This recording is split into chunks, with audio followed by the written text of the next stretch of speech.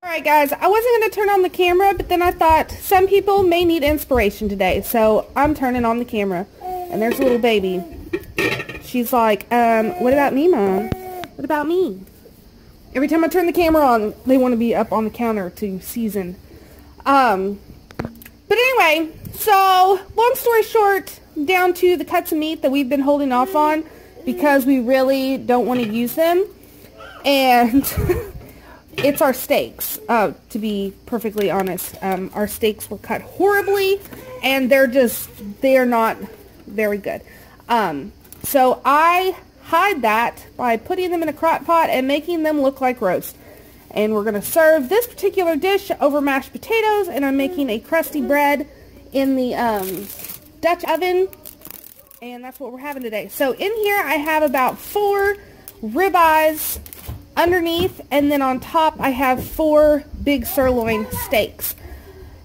To that I added 1 packet of brown gravy mix, 1 packet of au jus gravy mix, and 1 packet of ranch, and then a stick of butter.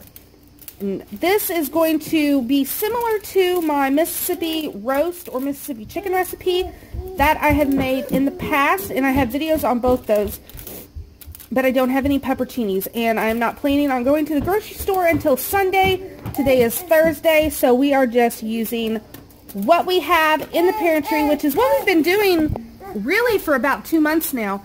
Except for essential things, I haven't been going to the grocery store. So this is going to be delicious. I already know because the flavors are right, and I wanted to bring you along because sometimes you just got to think outside of the box. Would you normally put steak in a crock pot and cook it like roast? Probably not. But if you have a piece of meat that you may not like, this is a good way to hide it. So that is why I'm bringing you along. I have a third baby here today. This is still partially frozen, so I'm going to put this on low and just let it go all day. You could also put it on high, and it should be done in 3 to 4 hours. So I will bring you back when this is ready to go. And you can see my little baby. It's up on the counter. Alright. So I know it's in a different pan, and it is because it is the next day.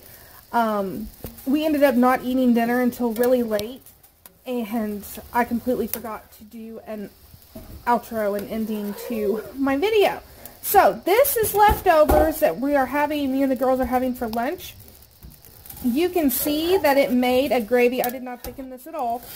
This is the gravy, and the meat is super tender. It falls right off the bone, which is what I like, especially since it was supposed to be boneless to begin with. But anyway, it's slow roast all day. It's super tender, super flavorful because of the seasoning packets that we put into it. And like I said, it made its own gravy.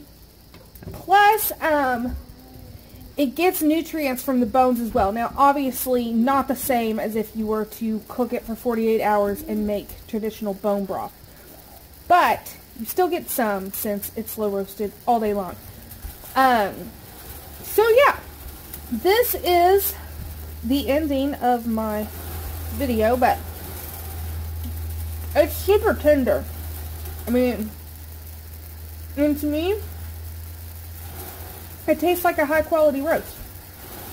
It's just in steak form. So I hope you enjoyed this video.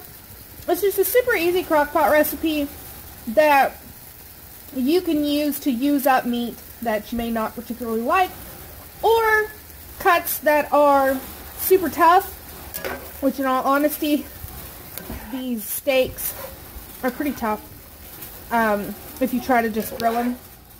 So this is how I'm going to be using up the last of mine. Also, if you follow my meal planning Mondays, this meal is in place of the stew meat that I was going to do over mashed potatoes.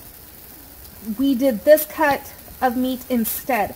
I am okay switching out meats like that. It's the same dish I was going to make, but with steaks, because I just bought 2 20-pound turkeys, and I needed the freezer space. So the steaks won for dinner because they're bigger than the stew meat. So I will see you guys next time, and thanks for watching.